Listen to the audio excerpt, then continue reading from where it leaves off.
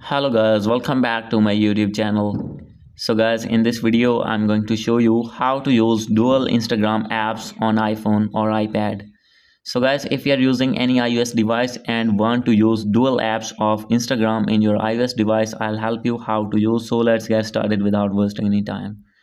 So guys, first of all, you have to make sure that you have connected with strong internet connection, and if you're using mobile data, make sure that you have selected 4G or 5G data network. And guys, after doing this, you have to go back. Now you can see I am using one Instagram right now, and now I am going to make it dual. So guys, there are many ways to use two Instagram. So guys, first one, as you can see here, now I am using Instagram in app. And guys, now you can use another Instagram in Google Chrome. So guys, simply you have to open your Google Chrome, and here you need to search Instagram. So guys, when you have search Instagram, you have to open Instagram website, and guys, you have to log in your new account. You can use two accounts like this.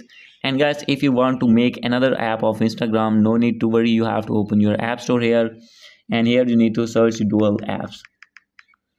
So guys, you have to search here, and guys, you will see multiple apps here. So guys, you can see first one website, two accounts, or the app that is parallel account. You can download anyone from here, and guys, you can use multiple apps like this.